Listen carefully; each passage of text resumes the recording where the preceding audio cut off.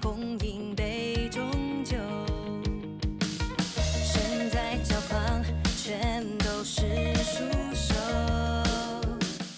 艳压过四周，谁盼我压轴？此时无声，屏息不可漏，东传西放，人间才长寿，苦练世界才知待这时候，结局先不剧透。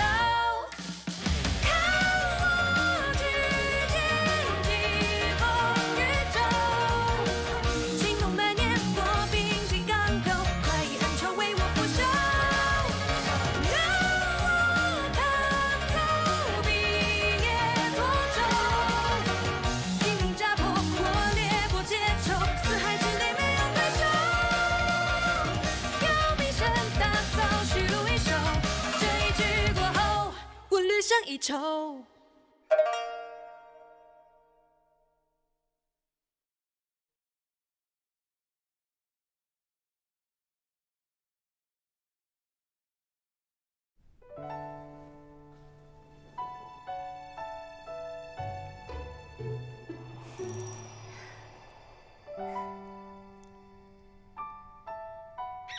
哎，这个秋千我没记错。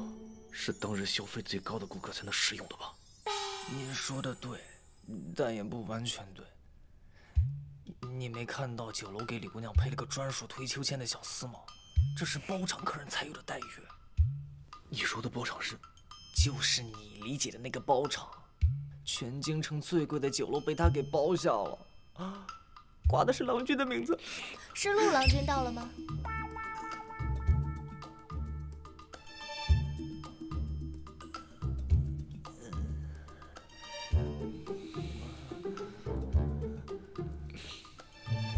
冤枉我之后想蒙混过关，哼！看我今天怎么扳回一局。既是如此，我倒要看看你还能弄出什么花样。小青丘，你明知道教坊穷还专挑这种地方，明摆着放我们郎君血吗？那也是你们郎君自找的，谁让他之前故意刁难我们小姐了？你别得意的太早，我们家郎君可不是那么好拿捏的。我们家小姐也不是好欺负的。 哼！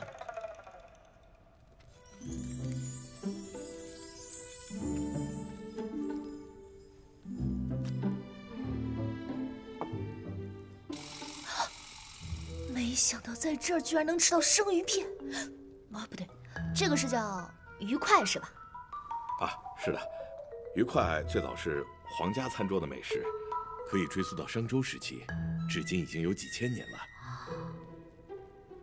谁能想到，在千百年后，居然成了他国美食代表？姑娘，你说什么？哦，没什么。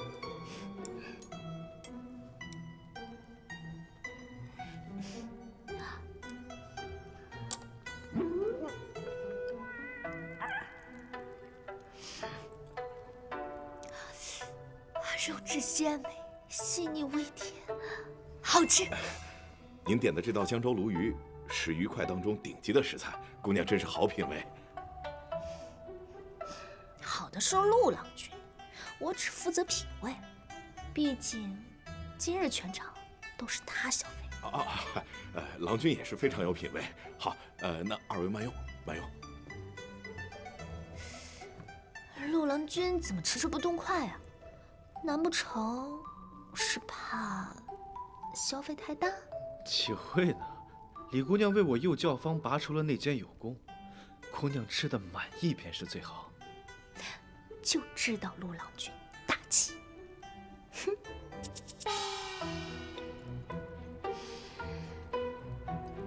难道这是？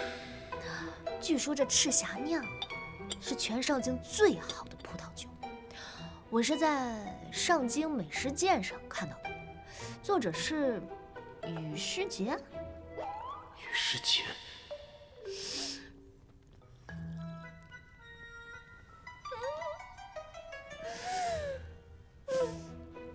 果香浓郁，味道醇厚，果然是好酒。这醉仙楼也是他推荐的，这个作者着实不错。郎君，你也尝尝。10两银子一斤的酒当然是最好。宇师杰，这笔账我回头找你算。姑娘没事吧？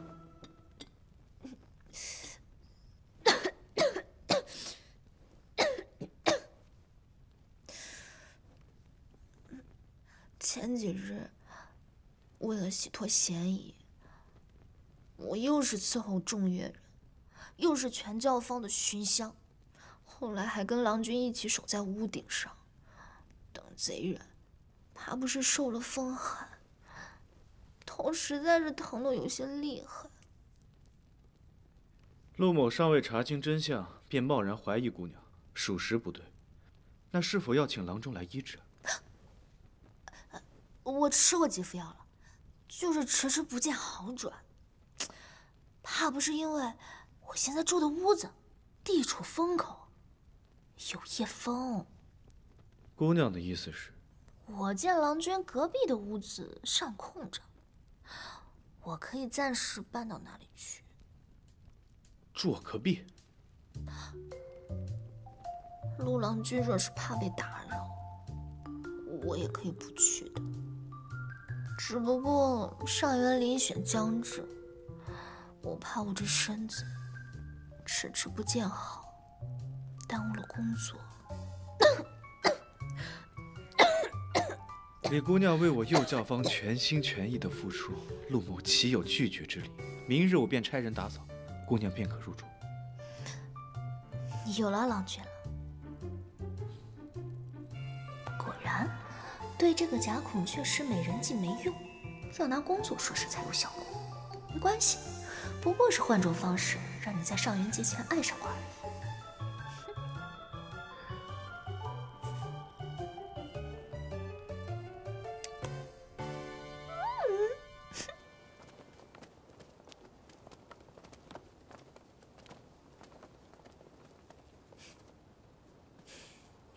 感谢陆郎君款待，明日我正式加入乐团训练，定然全力以赴，为郎君分忧。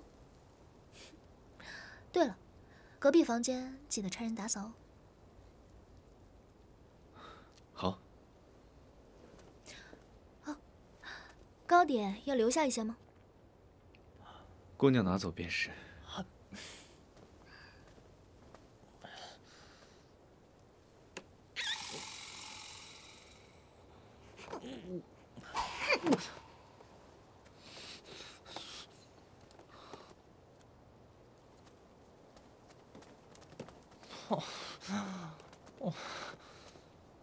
哎呀，郎君，那可是玲珑斋的糕点，齁贵呢，为什么不留下一些呢？你吃得下呀？这个小狐狸，去最贵的酒楼点最贵的菜，喝最贵的酒，还要打包最贵的糕点带走，他是想让你喝西北风啊？郎君，这世上除了我生金，再也没有能心疼你的人了。是，那下个月的工钱能不能先不发了？青秋，你刚是喊我吗？哎，青秋。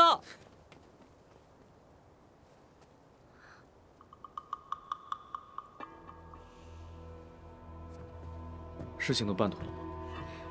他已回信，说他明日就启程来京了。景色离开以后，乐团缺人。如果那个人真的按你所说技艺卓绝的话，确实能解掉教坊的燃眉之急。我与他自小一处习琴，他的技艺自是不用担心。只是……放心，等他进京了以后，我与你一起去接他。郎君也要去，那岂不是有暴露之嫌？就是因为有暴露之嫌，所以我才与你一起去。我已经着手安排他进教坊的事，我们慢慢来，绝对不能出任何的纰漏。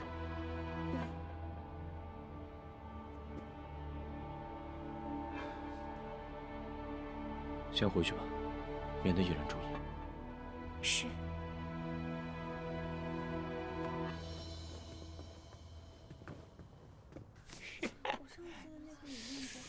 不错。哎，星儿，怎么样？我做的，看到这块牌子有没有一种士气大增、摩拳擦掌的感觉？我应该有吗？当然了，这看似是一种倒计时，实际上是对你们的激励、鼓舞和刺激。激励和鼓舞就大可不必了。对于我们这种即将上刑场的人来说，这只能说是一种刺激。你这话说的怎么这么……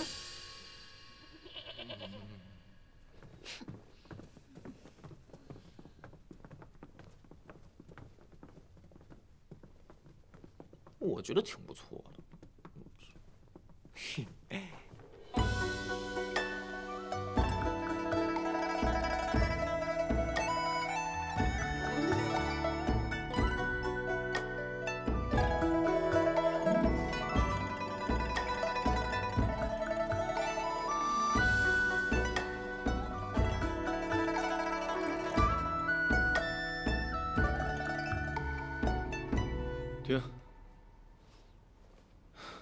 任琪，你的音太强了。白英，你不能光按照自己的节奏来，要配合吗？还有星儿，不要再吃东西了。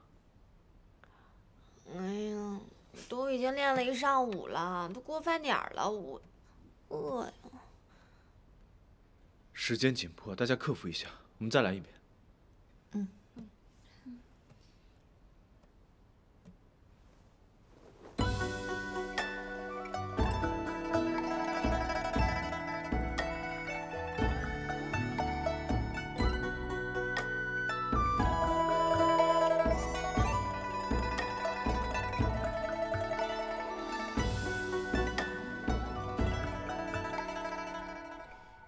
还是不对。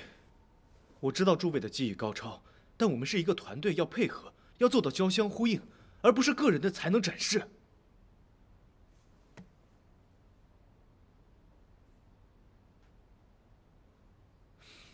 没事，也可能是我谱的曲子还不够完善吧。大家先休息一下吧。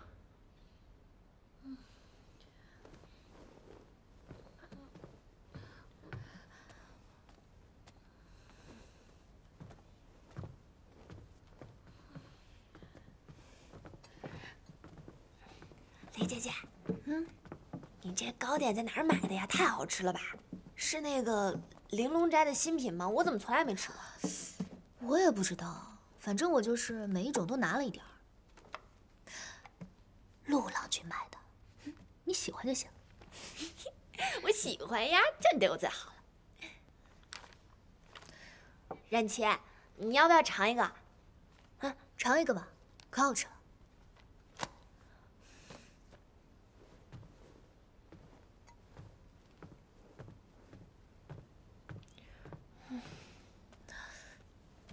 他为什么这种表情啊？自从上次锦瑟被揪出来是内奸之后，大家互相都不信任，彼此防着，就害怕被身边人出卖。哎，反正我不怕，走，咱们吃饭去。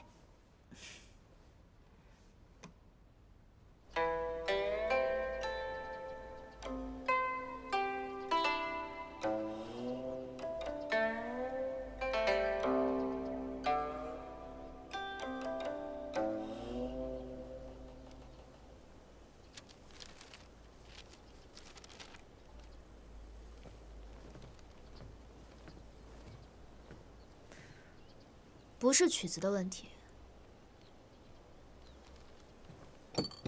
郎君所作舞曲，节奏明快，铿锵有力，已经十分完美了，不是你的问题。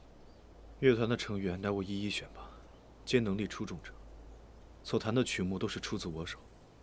如今合作出现了困境，岂能与我无关？若是曲子和能力出了问题，自然是与你有关。可若是人心出了问题，可不是你在这儿为难自己就能解决的。人心出了问题，姑娘是何意？锦瑟后遗症。教坊出了内奸，他们因此变得互相怀疑和猜忌。一旦整个团队失去了信任，便失去了最核心的凝聚力。空有神曲和技艺，也是无用。看姑娘的神色，似乎是想出了对策。很简单，团建。团建？什么是团建？你先把汤喝了，饿瘦了可是要变丑的哦。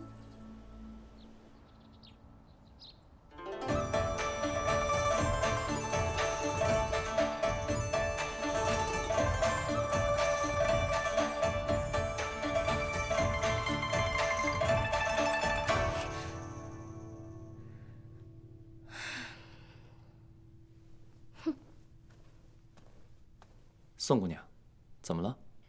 我问你，内教坊是给皇家演奏的吧？这是自然。既然如此，曲艺弹奏自当严谨，一丝一毫都不能出差错。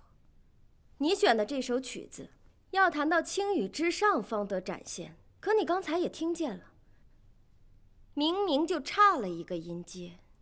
你这也太吹毛求疵了吧！别说是差一个音阶，就算是弹错了，那些王孙贵胄也未必能听出来。曲艺之上，差之毫厘，谬以千里。外行听的是热闹，可叫内行听了，岂不是把内教坊当作笑话？宋姑娘的造诣果然深厚，只是你说的那种曲调，一般人演奏不了，或者我们把这部分改为低声部。哼，得过且过，你当这是集市卖菜讨价还价吗？但要大家配合你的演奏，真的有点难。你现在知道为难了，当初收我爹那5000两银子的时候，怎么没见你推三阻四呢？宋姑娘，这种事情，今日要么按我说的弹，要么谁也别想痛快。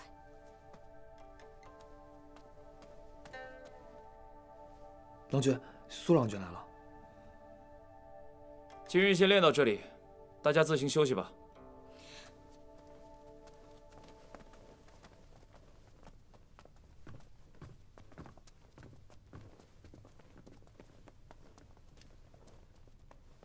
陆景年乐团缺人，正是。上元遴选在即，若我们设法提前遴选时间，陆景年连完整的乐团都尚未凑齐，自然不战而败。遴选时间由太常寺所定，其实你我能够左右。太常寺卿魏哲曾在陆景年落魄时，趁机接任其位，二人一向不睦，而李兄与魏公一向交好，我们何不趁机转还一下？钱财方面，李兄不用担心。遴选时间不但影响京城内外3大教坊，还关乎全国上下所有的官办教坊，非同儿戏。此事行不通。哎呀，可惜了，这么好的时机，倒也未必。李兄还有别的对策？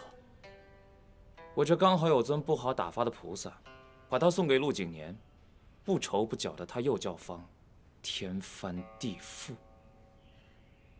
你是说，你知道一位能弹奏超越青羽之声的人？正是。此人才艺精湛，曾引得左右教坊倾力争夺。当时数十位乐人上台，竟无一人能同他合奏。他的琴声可谓是行云流水，天籁之音。如今他在陆景年的右教坊做乐团主位。陆景年，那个被贬的太常寺卿吗？他早已离开官场，曾经的过往不会影响上元节的成绩，宋姑娘大可放心。你以为我进教坊是为了名利？你觉得我需要吗？是，我听令尊提过，宋姑娘自幼就喜欢韵律，进教坊纯粹是为了追寻超越自我。可惜啊，我这内教坊众人，连给宋姑娘当陪练都不称职。原来说来说去，你只是想把我推给右教坊。哎，您可误会我了，我只是怕耽误了宋姑娘的技艺精进。我不管你是什么意思，不过，我的确想去会一会那个传说中的主位。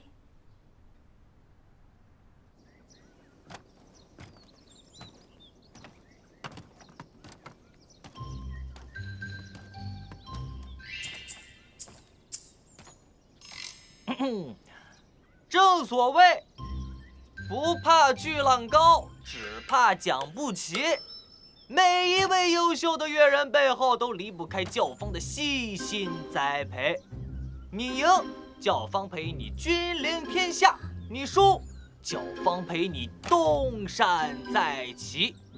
此刻，我谨代表我家郎君正式宣布，右教坊第1届团建大会正式开始。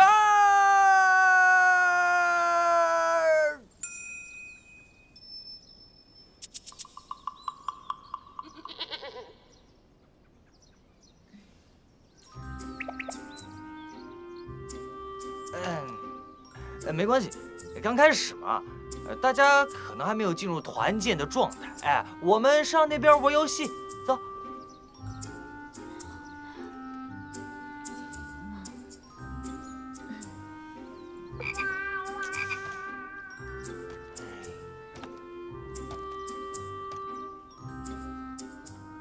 你确定这方式真的能行？放心，好戏还在后头。生金，带我一个。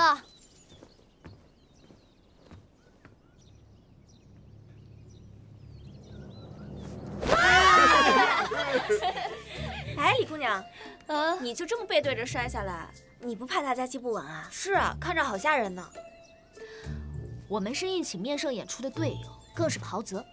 上元临近，届时不只有左右教坊，还有全国各州郡的官办教坊与我们进行比赛。到了战场，我们更要相信彼此，也只能相信彼此。然琪，你想试试吗？试试吧。我还是算了吧，我没有你胆子大。我不是胆子大，我是相信大家。你也相信大家一把吧？相信我们。是吧？来，放心。然琪，你一定要相信大家，我们是绝对不会让你受伤的。就是啊，加油！加油加油！相信我们，来吧。3、2、1。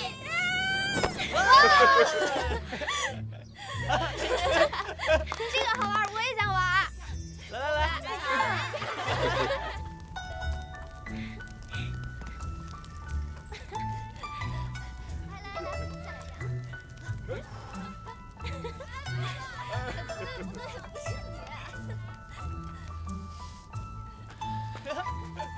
哎，欣儿，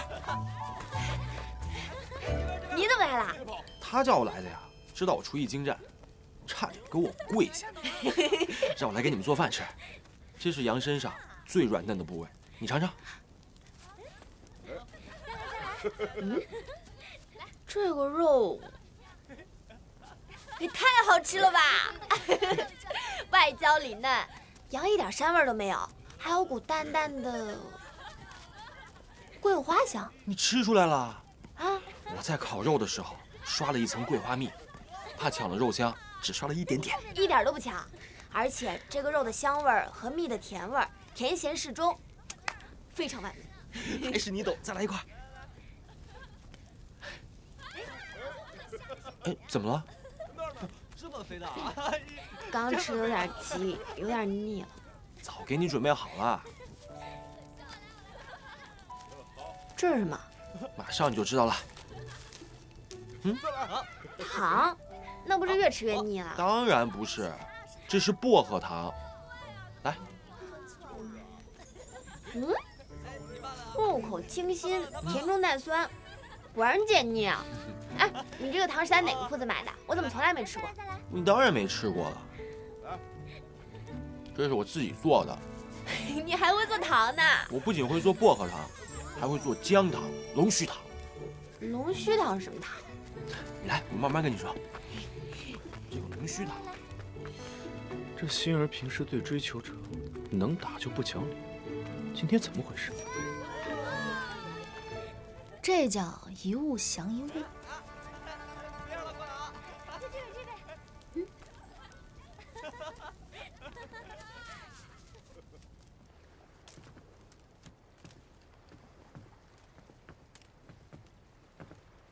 没想到，陆郎君和宇师杰竟是朋友，你俩看上去完全不是一路人。是吗？哪里不像？他非常真诚，每一个眼神，每一个动作，都在向全世界表达，他喜欢欣儿，非常喜欢。那李姑娘的意思是，我不够真诚？不，是非常狡猾。李姑娘今天帮了我右教坊的大忙，陆某甚为感激，所以今天李姑娘说什么都是对的。然后呢？然后，就像你刚才说的，我帮了教坊大忙。世人常言，大恩不言谢。不知陆郎君打算如何感谢我？李姑娘要是有什么心愿，不妨直说，陆某必定竭尽全力为姑娘完成。竭尽全力倒是不用，上元节与我成亲就行了。我确实有件事情想陆郎君帮忙，但我怕我说出来会吓到陆郎君。那陆某还是不听为妙了吧？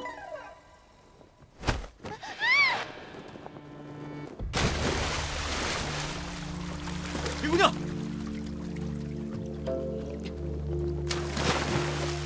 李姑娘，李姑娘，李姑娘！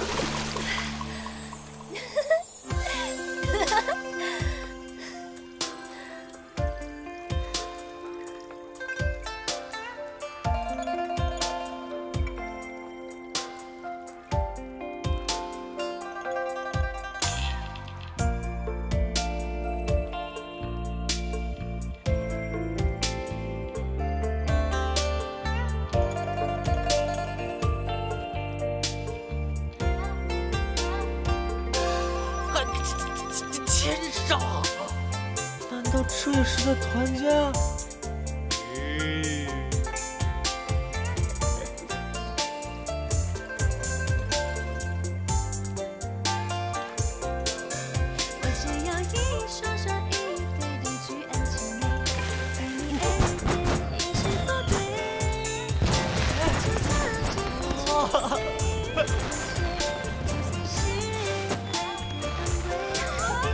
哇！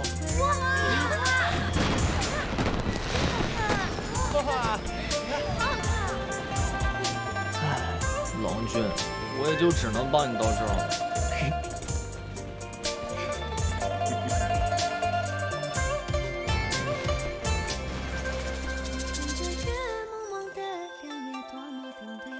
片片桃花片片纷飞，都会多情的风一时徐水，偷听我的秘密，情歌作美。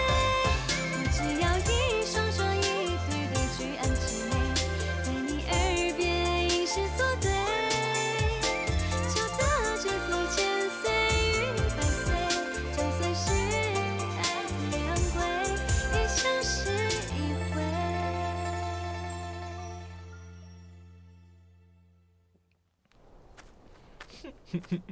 这小狐狸配老狐狸，想想还挺般配的。过来。为什么要这么对我？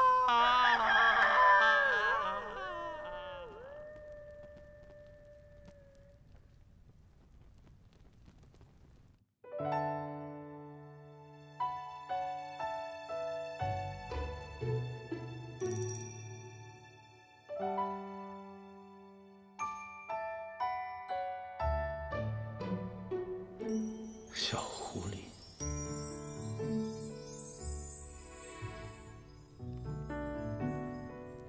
等等，我怎会做如此登徒子般的梦？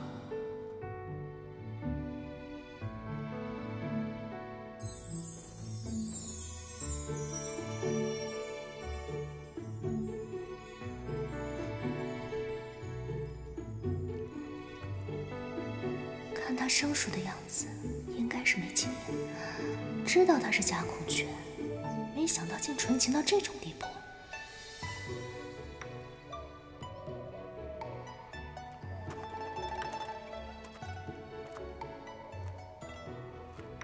夜深露浓，陆郎君怎么还没睡啊？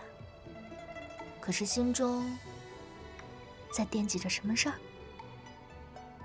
当然，上元节将至，陆某一直挂怀着这件大事，所以才睡不着。那陆郎君可得好好惦记，千万别忘了。姑娘还是早些休息吧，若耽误了明天的练习，陆某可不留情面。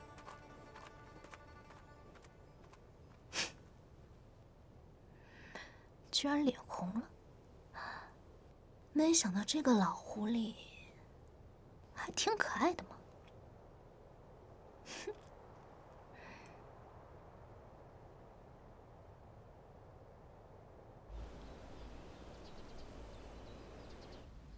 太常寺要给右教坊调人，正是。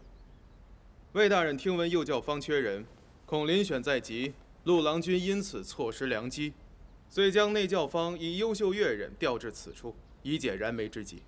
从内教坊调的，要是真这么优秀，会舍得给我们吗？该不是来捣乱的吧？升阶，不得无礼。陆郎君若是有异议，大可去太常寺回绝魏大人。不敢，魏大人挂心，陆某感激不尽。既是这样，就不打扰陆郎君了。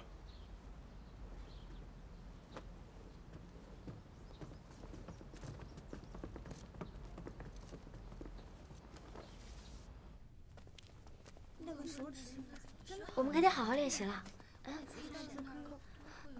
你们是？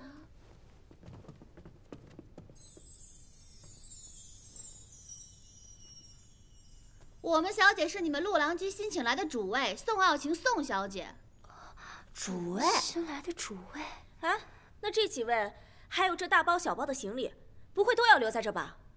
我们家小姐可是千金之躯，纡尊降贵来你们这儿，衣食住行当然得一应俱全。切，架子可真大，这么大能耐，怎么还从内教坊出来？不必与他们多费口舌。陆景年呢？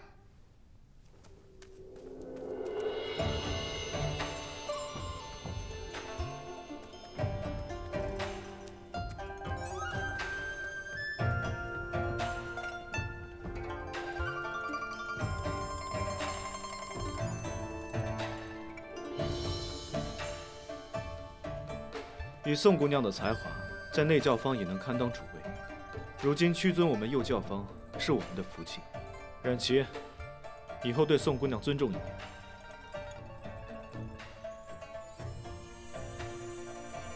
我来之前听说过陆郎君的往事，没想到还真是识时务。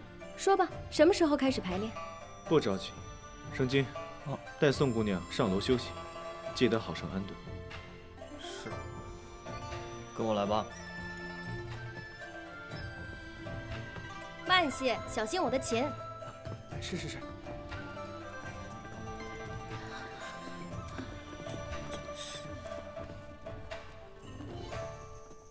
哎，陆郎君，他到底是谁啊？就是他架子可真大，到底是怎么回事？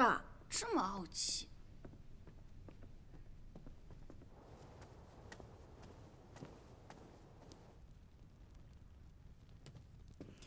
这个宋姑娘架子真是大，教坊的人都被她使唤遍了。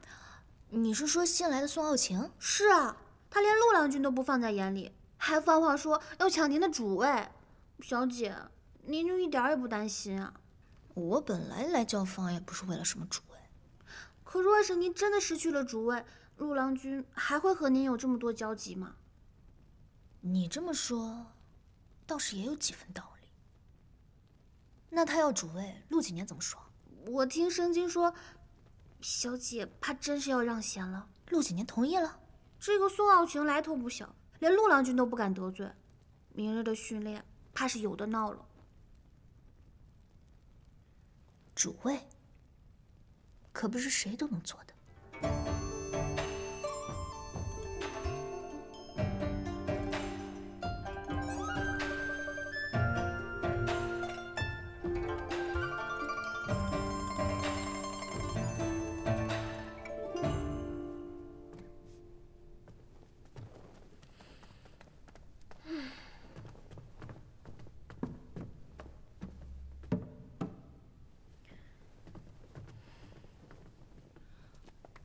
不是你的位置，这是李姐姐的位置。从今天开始，这儿就是我的位置。陆景年都没意见，你们有？不是说遴选着急吗？不排练还在等什么？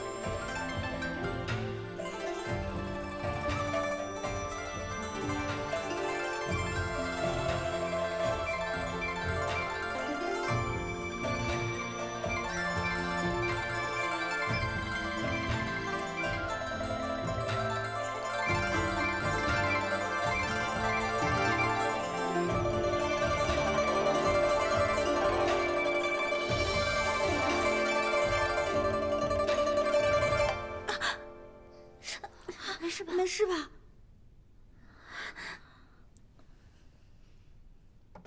你做的是主位，我们跟的是你的节奏。你加快韵律也就算了，为什么突然停下来？你知不知道这样会伤了乐人的手？收放不能自如，是你自己的本事不济，和主不主位有什么关系？你。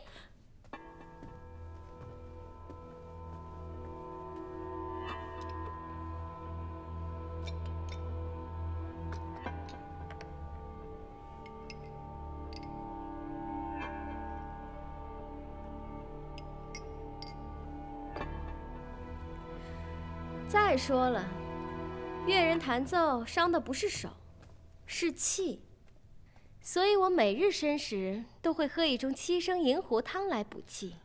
不过就是一盅汤而已，为何非要在训练没结束的时候喝？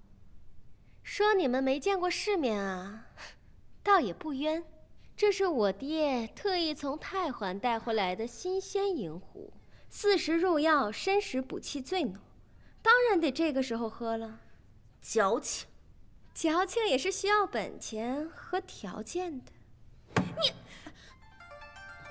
人气算了。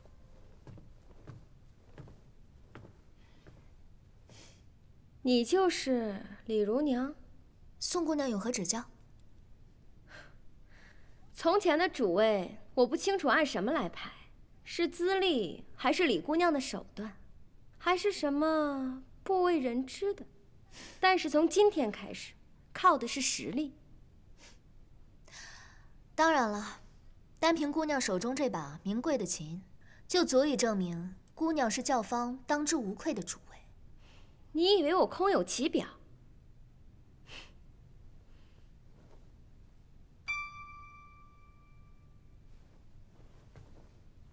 我听说李姑娘能弹奏青羽以上的音阶，我倒是想见识一下。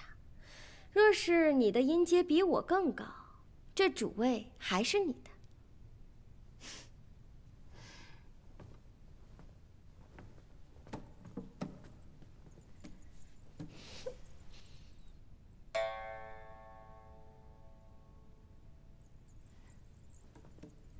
你这是什么意思？不战而降？是怕输还是怕丢人啊？宋姑娘琴技精湛，主位应当是你的。李姐姐，你怎么可以就这样把主位让给她？我跟她比。从今以后，就听宋姑娘的了。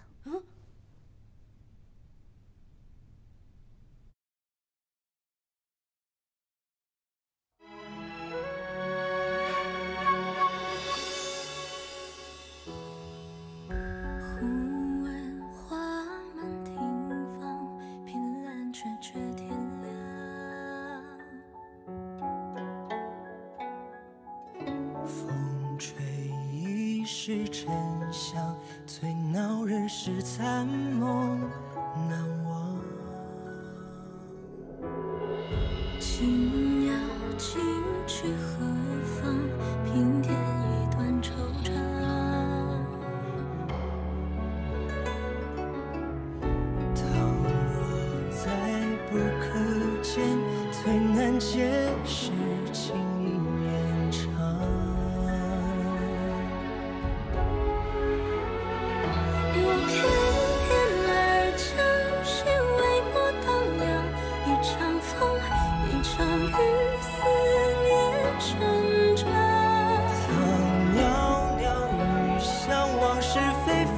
渺，与你一生一世。